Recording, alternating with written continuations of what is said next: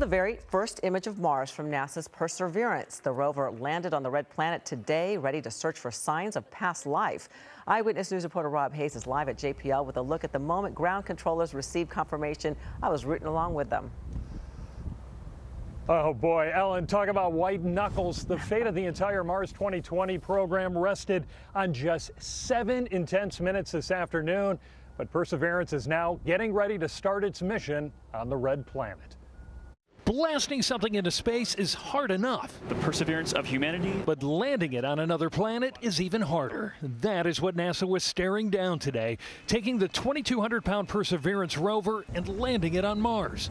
Either it would touch down gently in the Jezero crater or create a new crater on the red planet. Fortunately, touchdown confirmed. Perseverance safely on the surface of Mars, ready to begin seeking the signs of past life. Perseverance persevered. All stations stand by for the images. Yes! Landing on Mars, though, is incredibly difficult and required a massive parachute, bungee cords, and retro rockets. NASA scientists call it the 7 minutes of terror. But it all paid off. When we put our arms together and our hands together and our brains together, we can succeed. This is what NASA does. This is what we can do as a country.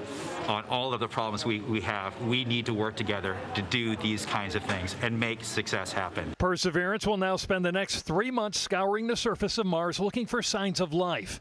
It will also launch a Mars helicopter. It's called Ingenuity and will be the first powered, controlled flight on another planet. It's an experiment on this mission, but if it's successful, we can use it as an science observation platform by putting instruments on it, and also use it as a scout for future rover missions. Now, keep in mind, Perseverance is just the first leg of a round-trip Mars mission. Material that is collected from the surface will be picked up and brought to Earth by a future NASA mission. Hello, I'm Mark Brown. Get more great ABC7 content by clicking the subscribe button for our YouTube channel. And download the ABC7 Los Angeles streaming app on Fire TV, Android TV, Apple TV, and Roku to watch on your TV.